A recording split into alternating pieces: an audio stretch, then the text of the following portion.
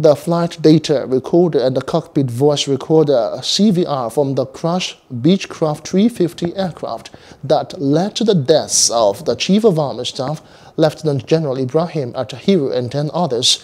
Other officers have been recovered. The Accident Investigation Bureau revealed this on Saturday. In a statement signed by the AIB's General Manager of Public Affairs, Tunji Oketumbi, the agency has been mandated by the Nigerian Air Force to lead the investigation into the crash of the military aircraft. Now, military authorities have suggested that the flight crashed due to adverse weather conditions.